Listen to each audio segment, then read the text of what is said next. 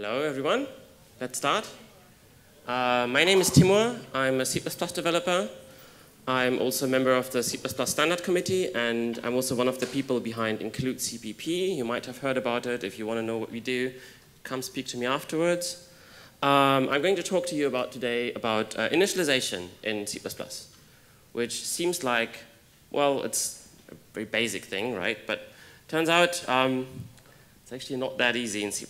So I'm not sure if you've seen this particular GIF here, which I found at some point on the internet. And I think that's pretty much the summary of my talk today. Yeah. So this is pretty much true. I think, so I retweeted this on Twitter when I found it, and there was some discussion. And one of the first comments was, yes, so this is great, but the person who made this GIF failed to mention these other 3 types of initialization, which are not in there. So it's actually missing some stuff. And then there was quite a long discussion, and then at some point someone suggested I should maybe do a talk about these things. And yep, so now I'm doing a talk. So I find it very interesting, why I wanted to do this talk is because I find it very fascinating that something as basic as initializing a variable can be so complicated. I think it's a remarkable property for a programming language. It's probably a unique property. Like in most languages I know, it's pretty easy, and C++ is not. There's probably no other area, or not very few other areas in the C++ language where over the years there's been so many defect reports and complaints, it doesn't quite work, and then in the next standard we kind of change the rules again, and then we change the rules again, and then so there's for example, this other talk by Nico from last year's CppIL, where he came up with 19 different ways of initializing an int. Imagine that.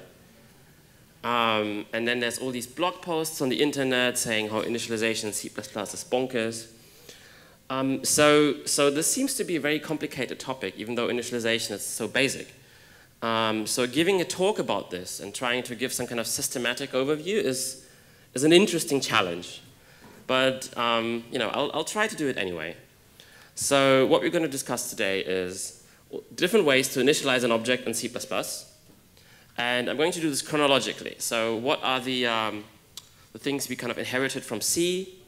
What are the things that were introduced in the first version of C++, and then what were the new things as you went through the history of C++ and introduced C++ 03, 11, 14, 17, and basically all the different types of initialization that were introduced, and what they do, what the pitfalls are, some recommendations, how to use them properly, and also, at the end, if we have time, what's new actually in C++ 20, because C++ 20 introduces yet more things related to initialization. And at the end, there's going to be an overview table. All right, so let's start. Of course, C++ has inherited a lot of stuff from C, so we need to start with C, and we need to start to look at what are the different ways to initialize a variable in C. Turns out in C, well, the most basic thing is to just not initialize it at all. Right? So you just have an int, and you just don't initialize it. And that's called, irritatingly, default initialization in C++. So whenever you don't initialize something, that's called default initialization. I think it's very misleading, because you might think, well, then it's initialized with some kind of default value, which is totally not what's going on. Right? So it's not initialized at all, which means that if you access that value, which is not initialized, you get undefined behavior. Right? So I think calling this default initialization is a bad name for it, but this is what the standard calls it. So default initialization means if you don't initialize it, then accessing a value that hasn't been initialized is undefined behavior. And that is something that has been like that always in C. And also, it's not just for ints, but in C, if you have a struct and you don't initialize the members, you get the same thing, right? So this has been like that for many decades. And if you then switch from C to C++ and you have classes, turns out it's the same thing, right? So if you have a class, a C++ class, you get all these fancy stuff. You get public and private, and you get member functions. And but if you still have, in this case, private members, or no matter public, private, members in this class, and you don't initialize them, and then you try to access them, like here you access them through this getI function, turns out that it's still undefined behavior, right? Because all this fancy stuff with like constructors and classes and things, it doesn't somehow magically initialize these members. You still have to initialize them, just the way you have to do it in C. So which means that this program is also undefined behavior.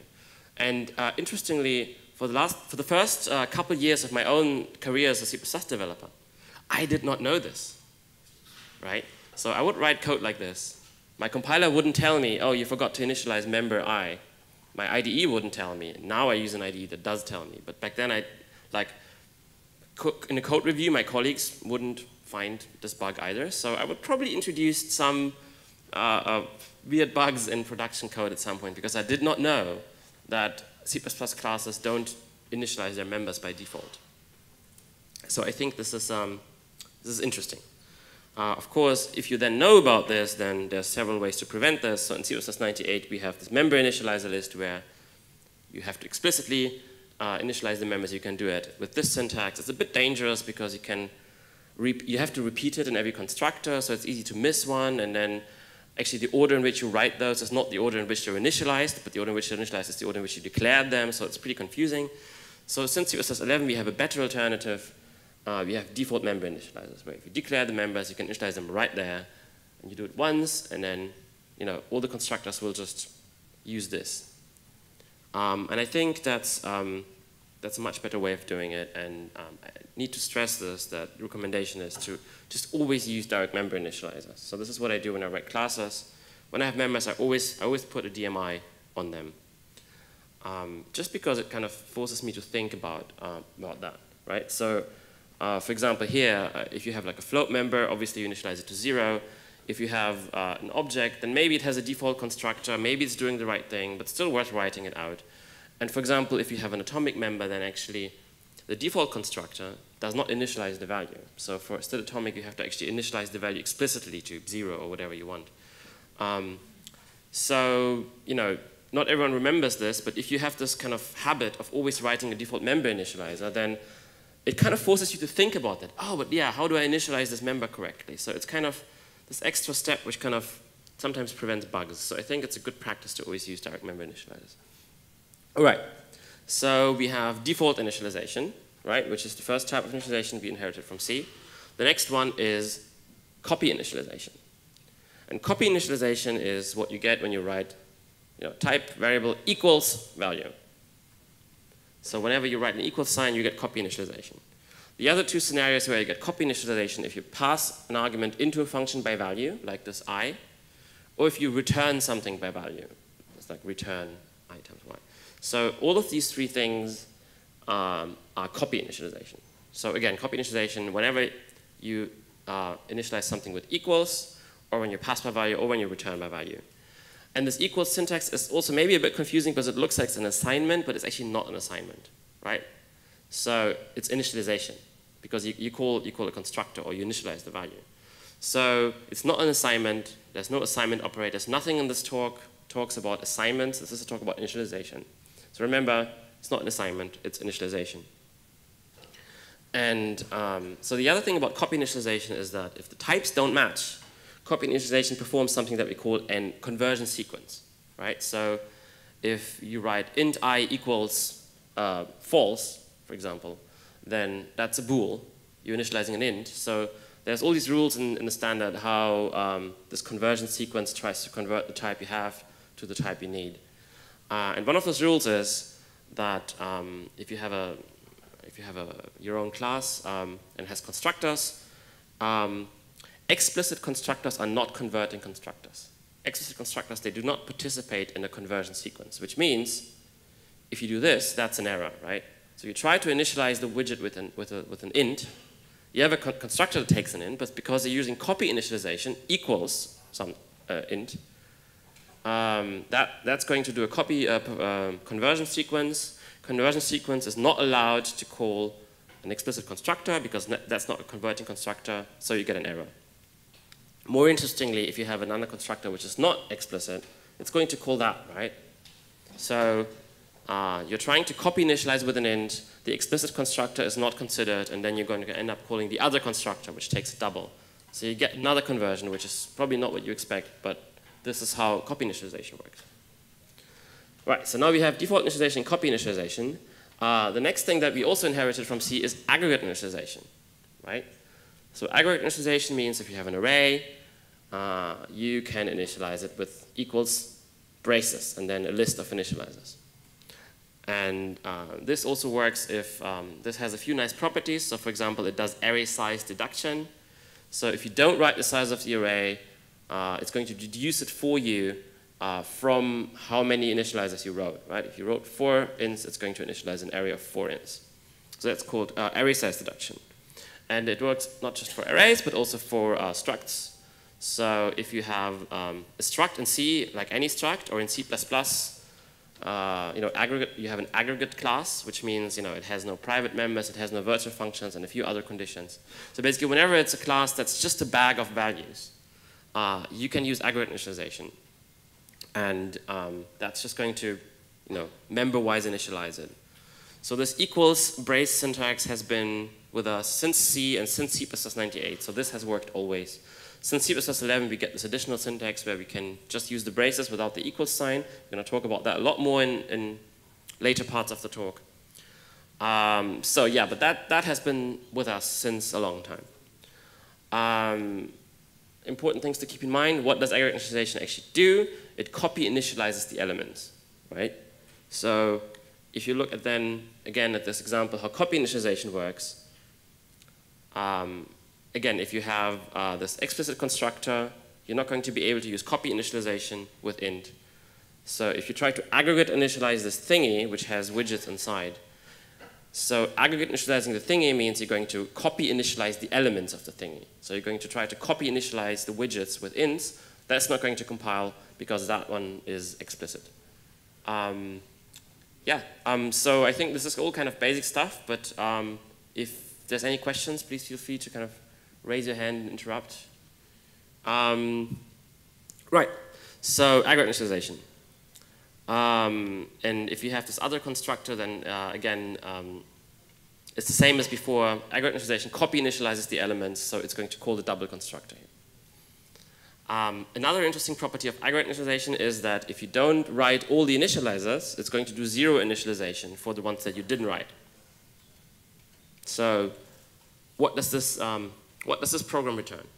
Can someone tell me what this program will return? 0. Yes, 0.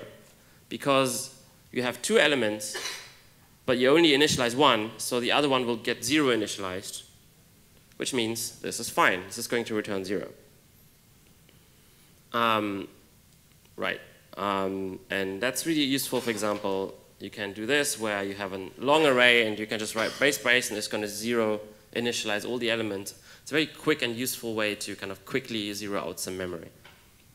The other thing so aggregate initialization has this special feature that it 0 initializes things you didn't write, and the other special feature that it has is brace elision. So next quiz question. What does this program return?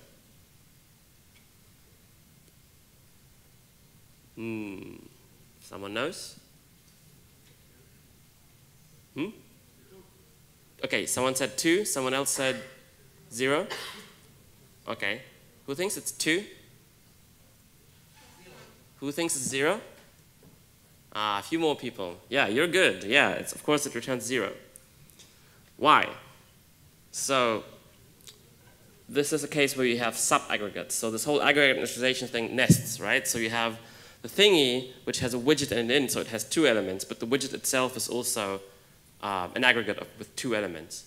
So you can kind of, it's going to recurse into the sub-aggregates and initialize the elements of the sub-aggregates. And then brace elision means that if you do this, you're allowed to omit the nested braces, which means that if you write 2 elements, it's not going to initialize the 2 elements of the thingy, but instead it's going to recurse into the widget, initialize the 2 elements of the widget, and then the k is going to be, you didn't write an initializer, so it's going to be initialized to 0. So this returns 0. So this is brace elision, which works with aggregate initialization. It's really important. Right, it has one more thing we inherited from C, which is static initialization. Yes. Yes.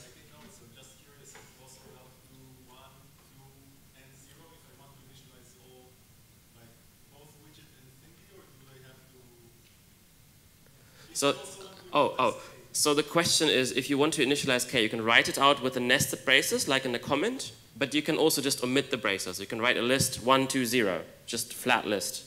You can do that. That's exactly what brace elision is. So the comment was, yes, it would be safe. Of course, it's dangerous. That's kind of the whole point, right? So don't do this. But remember that the compiler will do it for you. If you forget to write the nested braces, it's going to assume that that's fine. It's going to recurse into the sub-aggregates. Sorry? Are there flags in some compilers to disable this feature? I'm not aware of any flags in any compilers to disable this. This is just the way the syntax works. So just remember this. For me, it's no problem. Yeah. So it's weird, right? Because thingy has 2 elements, but then if you write 3 elements, just 1, 2, 0, or 1, 2, 3, then that's what you actually need to do if you want to initialize all of them. But one very important property that I didn't mention is, if you omit something, it's going to 0 initialize it. It means it's going to be initialized, which means that if you're using aggregate initialization, even if you got this wrong, you will never end up with things that are not initialized. That's very, very important to remember that in this case, actually, aggregate initialization is safer. Because whenever you use these braces with aggregate types, sometimes you can run into things where like it doesn't initialize it the way you thought, but it's always going to be initialized. So you're never going to run into undefined behavior. So that's actually a good property. Right. Static initialization. Right. So if you have a static variable, you initialize it with a constant, you get constant initialization, which means basically it's going to initialize it at compile time. If you omit the initializer, now for static variables, that's different, right? Static variables will always be initialized, which means that if you don't initialize them, they're going to be 0 initialized by default. So that's different from non-static variables. So which means that this function actually is fine. You didn't initialize j, but it's still going to return 3. That's defined behavior because it's been initialized to 0.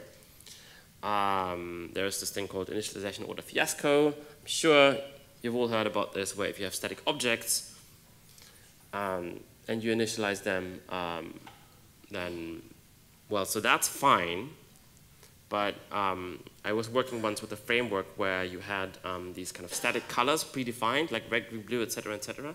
And then in another place, there would be another static object initialized with some of these colors. And then basically, if they're in different translation units, then the order in which static variables are initialized is undefined. So you're probably going to crash your program if you do this.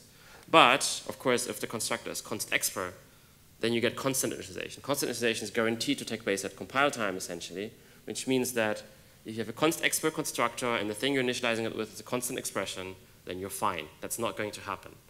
So, which is why it's good to have const expr constructors, because then you get constant initialization, which is safe. Yes? Put that in a function, right? Leave it as static, but in a function, then it will be okay, because it will be initialized the first time the function enters.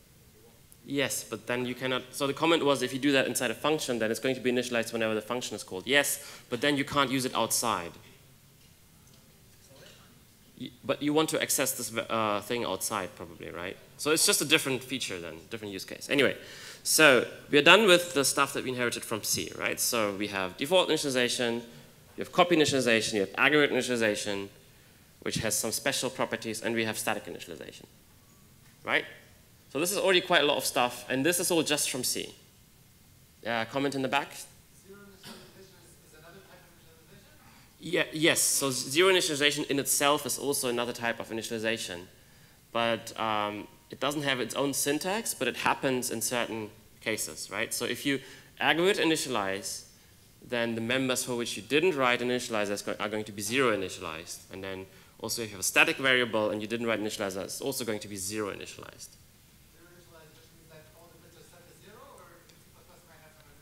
Zero initialized means that, yes, so if it's like a int or a float or something, it's going to be initialized to 0.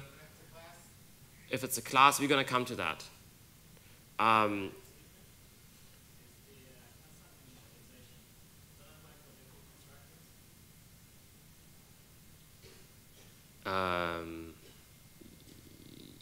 Yes, if they're const expr. Okay, cool. So this is the stuff we have from C, but of course, you know, we are C++. So when C++ was developed by Bjarne long time ago, what is the one feature which lets us initialize things in a different way which we don't have in C? Constructors, of course. So in C++ we can call constructors, and for this we have a new syntax which doesn't exist in C, which uses parentheses. And then, of course, to be consistent, you can use the same syntax in C++ to also initialize things that don't have constructors, like an int. So you can initialize any type with this syntax. And that's interesting because it creates like new syntaxes for things, which you know, it's just more interesting cases. And that way of initializing things is called direct initialization in C++. So whenever you have an initializer which is an argument list in parentheses, that's called direct initialization. And there's a few differences between direct initialization and copy initialization. So for built-in types, there's no difference. You can write int I 3, or you can write int I equals 3. That's going to be the same. For class types, there's a few differences. The first one, which is the obvious one, is of course direct initialization can take more than one argument, which is the reason why we need a new syntax for this in the first place, right? But then the other thing is that it actually does not perform the conversion sequence like copy initialization. It has different rules. What it does is it does overload resolution, so it behaves like a function call, which I think is actually intuitive, because if you're using parens, you're calling constructors, which are essentially functions. So what you're doing there is you're using overload resolution rules, like for normal functions. And that's going to decide which constructor is going to be called. So if we look again at this class where we had this constructor, so if you do copy initialization, it's going to give you an error, right? We covered that. If you do direct initialization, it's fine, because it's just using overload resolution. So it's going to be, okay, you're giving me an int, there's a constructor taking an int, doesn't care about the explicit, you know, it's going to call that constructor. So in this case, direct initialization and copy initialization are giving us different results here. And it's getting even more interesting if we add this other constructor. Then it turns out both compile, but they call different constructors, right? So w1 equals 1 will call the double constructor and convert the int to double, because it can't call the explicit one, because it's not converting. Direct initialization will just do overload resolution. It will say, okay, well, I have one function taking an int, another function taking a double. You've given me an int, so the int is a better match. You're done, right? So this is really easy to reason about. It works just the same way as for other functions. And direct initialization is whenever you have parens. So it's not just when you call a constructor like this, but also when you create like a temporary. You just write like type name and then in parens. It's the same if you write a new expression and you give the new object arguments in parens. In a cast expression, you also have parens. So that's really easy to remember. Whenever you have parens, you have direct initialization. There's one problem with direct initialization, which has been with us since this was invented, since C++ exists. Does anyone know what that is? What's the problem with this syntax? What? Yes, there's a bigger problem, which is the most vexing part. Huh? Oh, yeah. Like in what order the arguments are being evaluated. That's a completely different problem. Yes, that's also a problem. But it's not related to initialization, right? Because that's the same for any kind of function call. Right, but the problem, of course, specifically with initializing an object with the syntax is the most vexing part. So let's say you have a class widget and a class thingy that takes a widget. And what you want to do in this case is you want to initialize your thingy by just giving it a kind of a temporary default constructed widget. So you say, okay, I want a thingy, and I'm going to give it widget paren, and that's going to be like a temporary object, and I'm going to use that as an initializer to call the constructor. Unfortunately, if you write that line there, it's going to compile, but it's not going to do what you want. It's going to be a function declaration, right? So this actually declares a function that takes a function that takes nothing and returns a widget and then returns a thing. right? So you're declaring a function that takes a function. And you can run into this in actual code. Like there's some cases, like for example, with where you create like stream iterators and pass them into functions. And there's different cases where you actually hit this problem in practice and it compiles. And then later when you try to do something with the object that you initialize, it turns out it has the wrong type. It's a function, and you get really weird compiler errors. So this is a problem. There's ways to dealing with that, which we will talk about. But yeah, so this is where we are in C++ 98. So we have all the stuff from C, and then we also have this new thing which is called direct initialization. And it has this problem. Okay, we're good so far? Cool. So what's the next standard after C++ 98? 03. And someone mentioned yesterday, oh yeah, but 03 was like just a minor bug fix release. Most people think that. That's actually not true. C++ 03 introduced a pretty big feature. Can someone name a feature that C++ 03 introduced? No, auto was introduced in 11. So C++ 03 introduced a new way of initializing things. It's called value initialization. And that's what happens when you have paren with nothing inside. What is this program going to do? Return 0. So in C++ 98, this is undefined behavior. Because you're not initializing the int, you're accessing its value. In C++ 03, that's okay. Because that's going to be value initialization. So basically, whenever you have paren with nothing inside, you're going to get value initialization. It's the same if you write like a new expression, like new widget paren. That's also value initialization. And what does it do? Well, if the type has a user-provided default constructor, then it's going to call that default constructor. Otherwise, you get 0 initialization. So that's the other case where you get 0 initialization. So coming back to this program, int paren is value initialization. Int is not a class type. So then it's going to do 0 initialize it. So that's just return 0. Right. So this user-provided default constructor, turns out, is not quite as easy as you think. So what does it mean if you have a user-provided default constructor? That's actually very interesting. So let's look at this program. What is this going to do?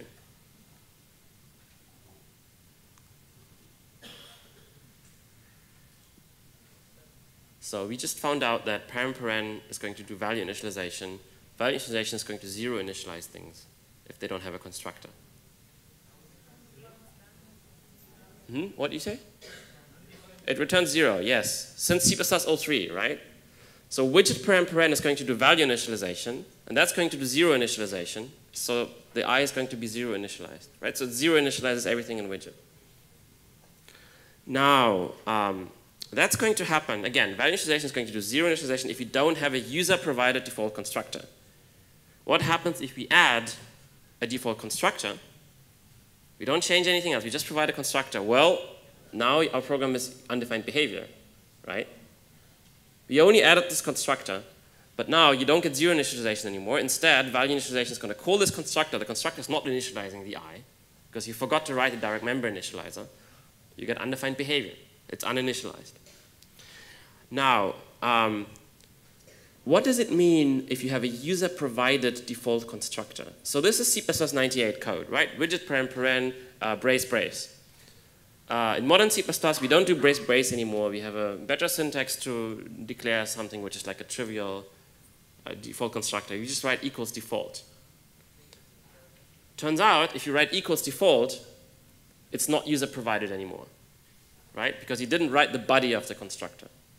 So if you write brace, that's a user-provided default constructor. If you write equals default, that's a user-defined default constructor, but it's not a user-provided default constructor because you did not provide the body of the constructor.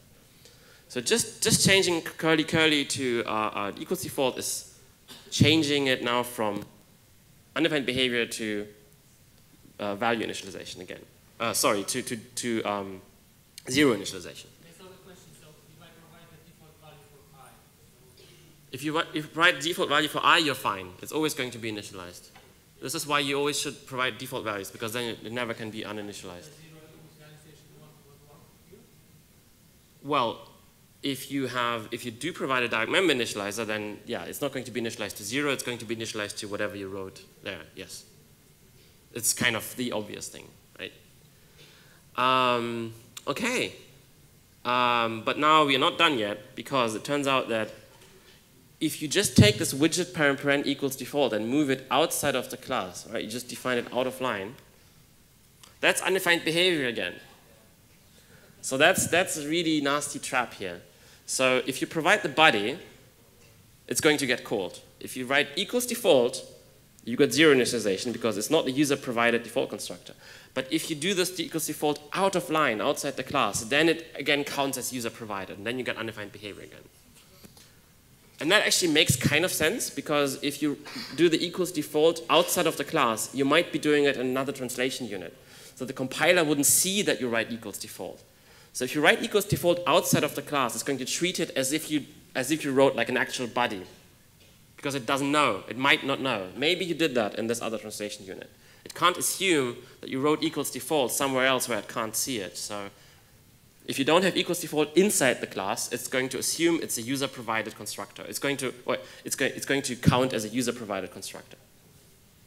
Okay. Yeah.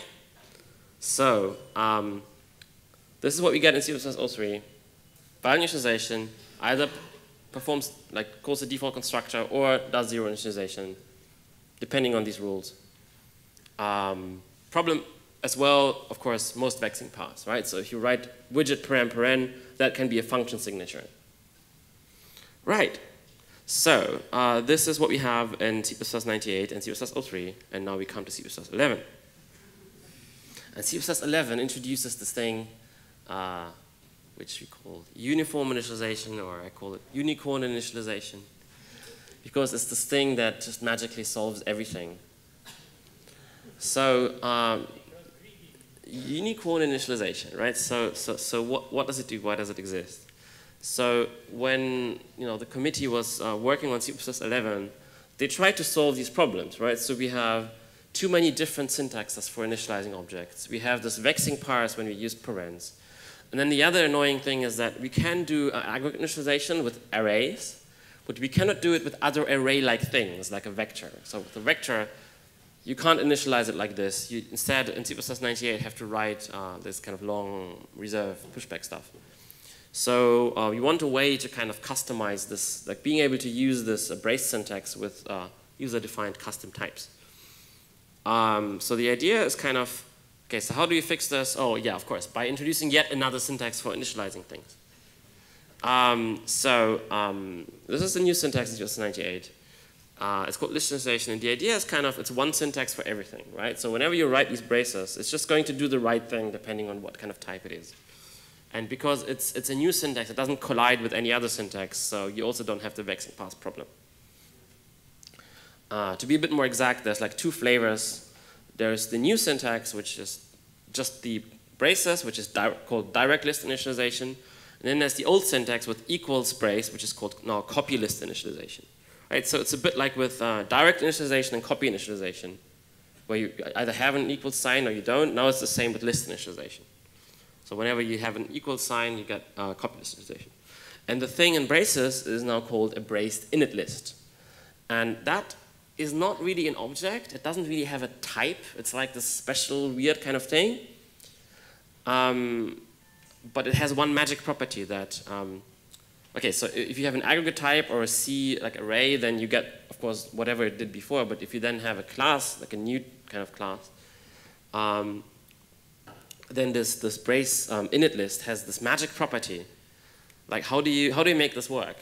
You make it work by allowing this brace init list to implicitly convert to a std initializer list, which is this new type in C++11.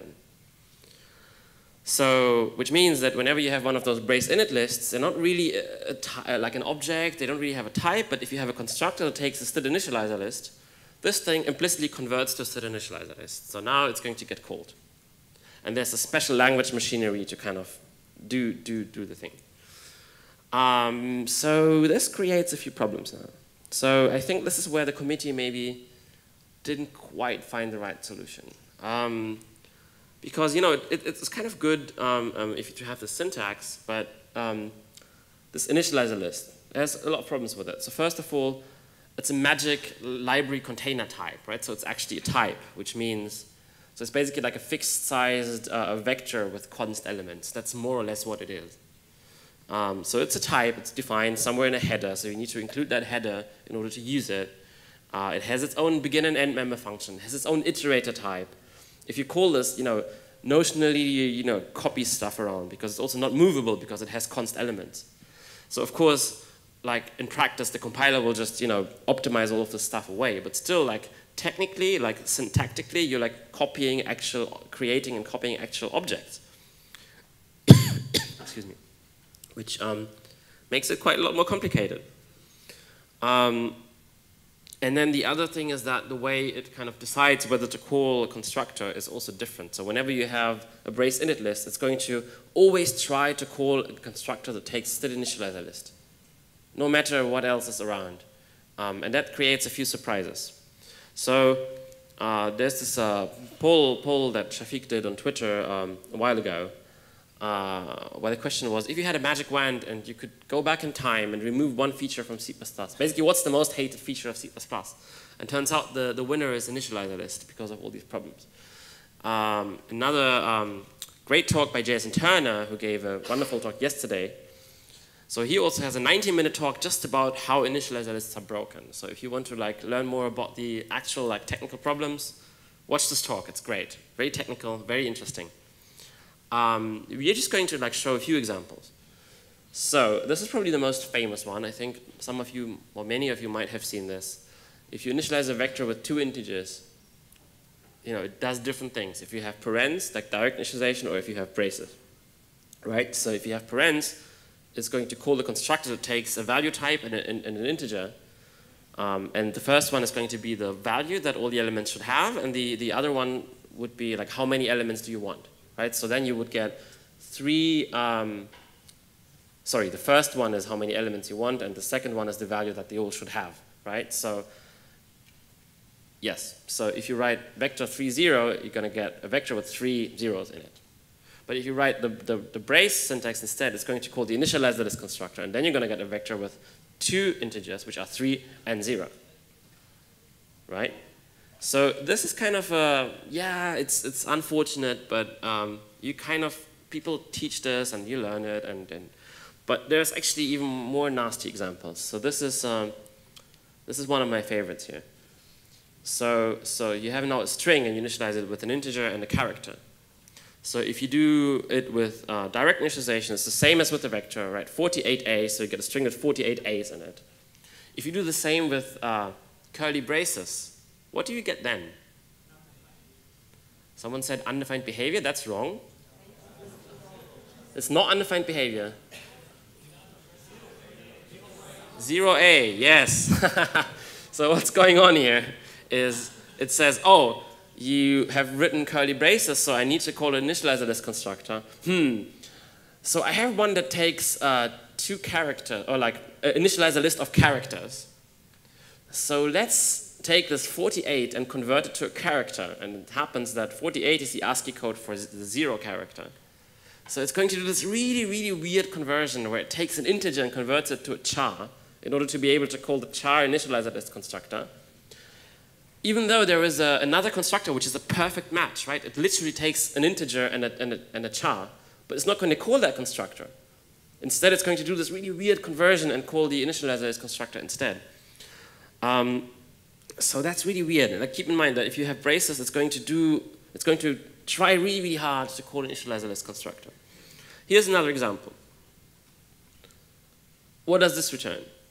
So now we have templates. That's the other problem with initializer list. It doesn't really work well with templates.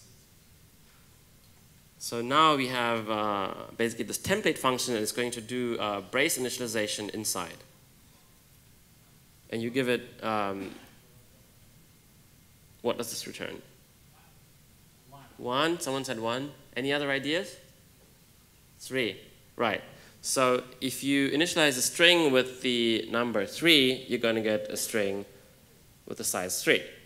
So this is returning 3. Because string does not have an initialized constructor that takes integers. But now if you change string to integer, it's not going to return 3 anymore, right? Now it's going to return 1, because now you're initializing a vector of ints, you give it an int. So now it's like, oh, now this is an element, now this is an initializer list. So now it's going to return 1. And then if you use float instead of string, I don't actually know. So this shows you that it's like really, really difficult to reason about list initialization inside of templates, because it just doesn't really work. And yeah, so there's other reasons why it doesn't work. Like, it's very unfortunate that, for example, you can't really use brace initialization for aggregate types. So for example, you cannot write a make unique function or like a perfect forwarding kind of function that works for aggregates, because then you would have to do the curly brace initialization inside the template. It just wouldn't work. So we have all these problems with list initialization. Right, again, so list initialization, whenever you have braces, for aggregate types, it's just going to do aggregate initialization, just like in C and C++98. If you have a built-in type, like int, it's going to do the same thing as if you didn't write the braces. It's also easy. If you have a class type, if you have braces, it's going to try really, really hard to call a constructor, takes an initializer list. Only if it cannot do that, then the curly braces will actually call a normal constructor.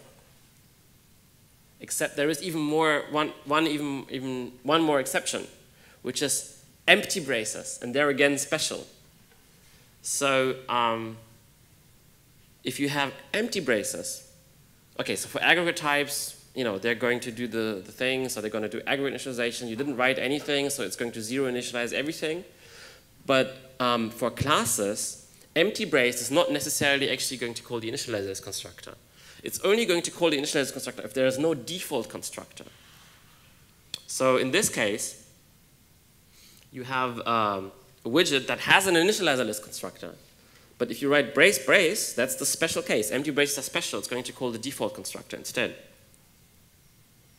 And then if you don't have an initializer constructor and you don't have a default constructor and it's not an aggregate type, then it's going to do value initialization.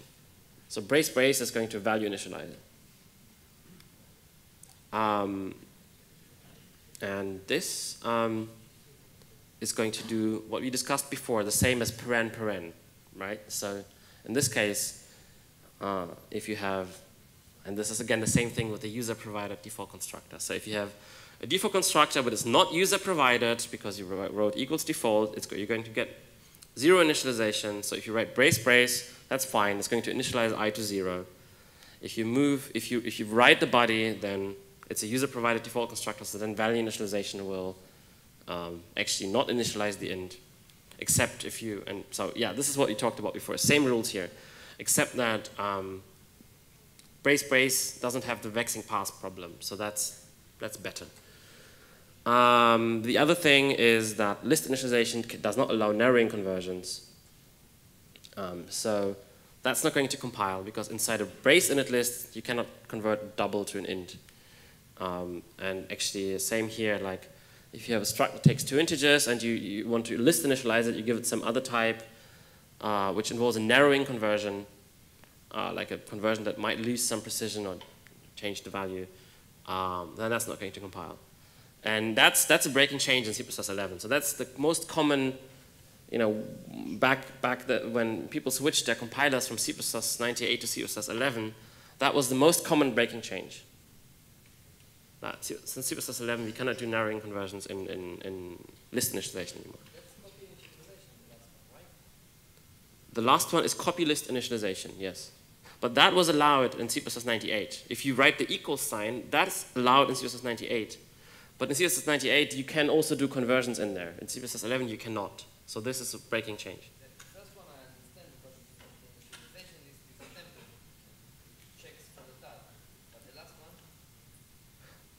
Yes, the last one is aggregate initialization. There's no initializer list constructors here. So how does it check the type? Well, how does it check the type? I mean, it's like any initializer. You have something on the right-hand side. The compiler has to figure out what the type is. It's going to see, okay, this is a list of doubles. But usually it will convert it. Let's say it was the other way around. Let's say I entered integers and I was expected doubles. Then it would convert the data form automatically, right?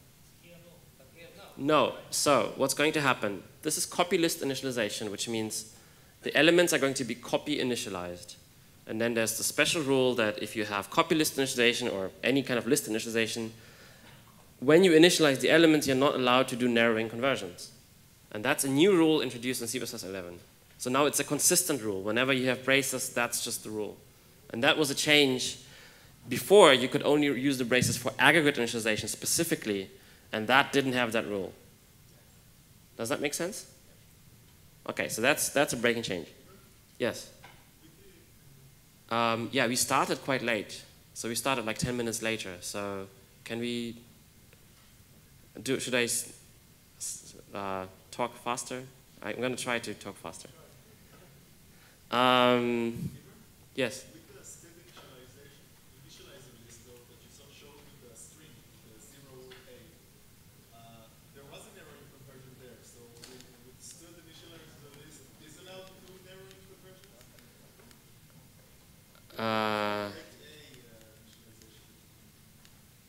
No, that's not a narrowing conversion though, right? The conversion from int to char.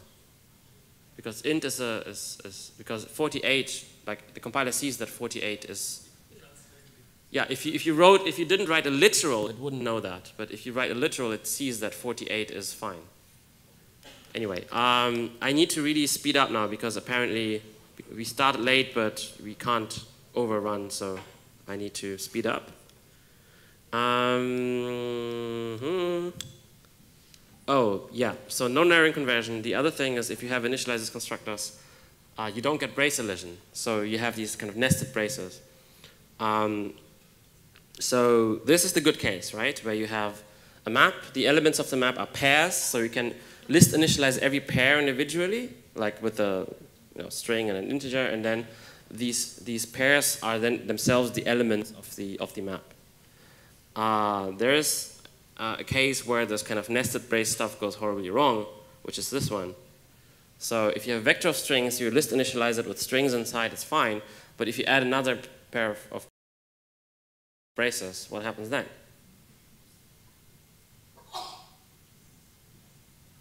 Anyone knows? Nothing? Okay, okay. This is correct.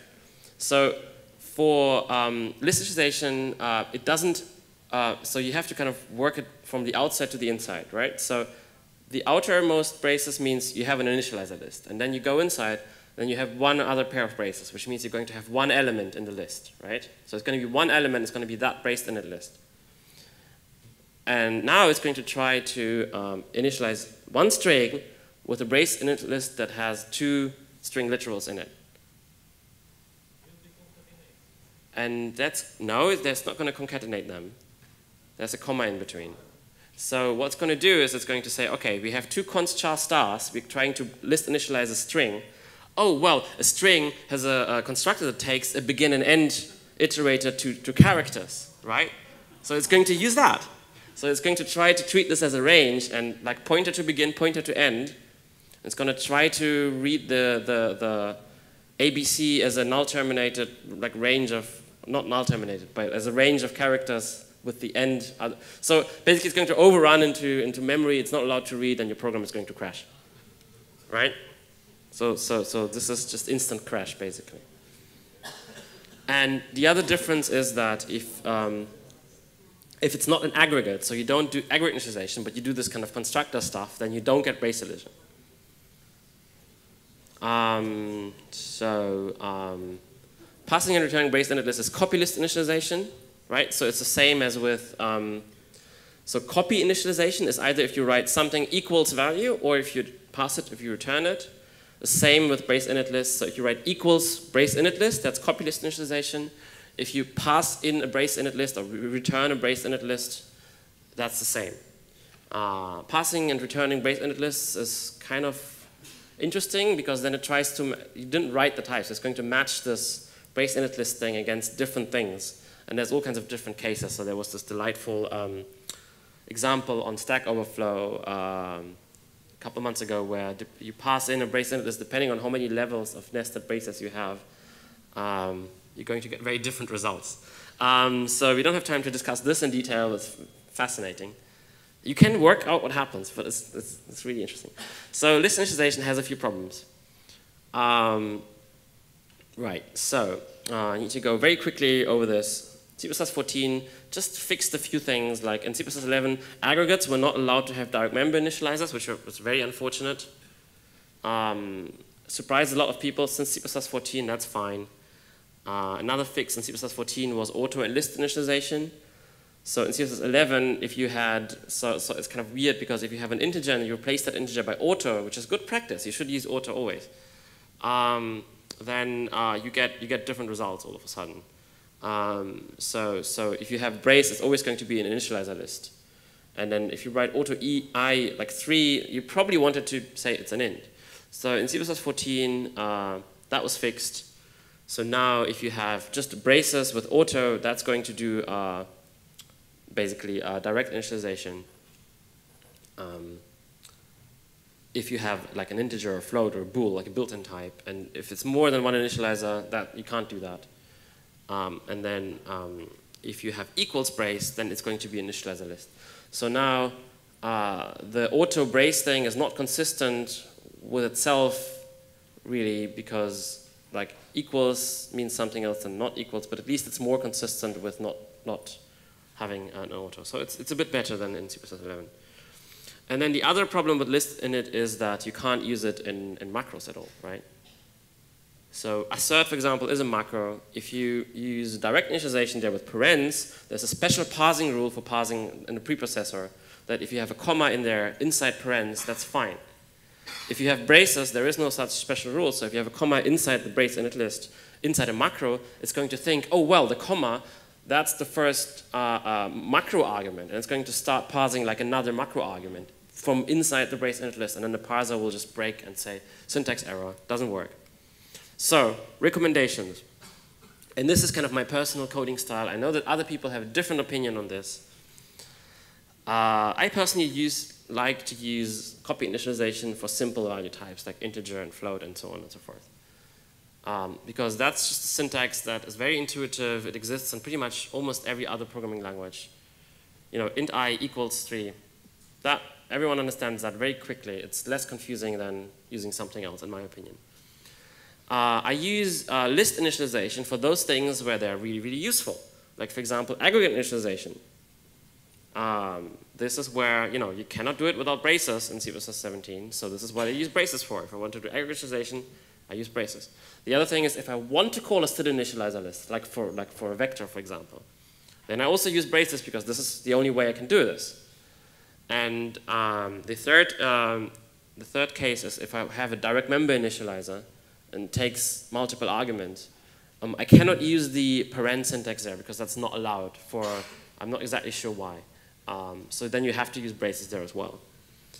And then the other thing that I find really useful is the syntax where you just return temporary functions or you pass in temporary functions. Like for example, if you have something like a point, which just has, you know, two elements, and then you can create these points on the fly like this, and you don't even have to write the type, right? You can just write brace 2, 3.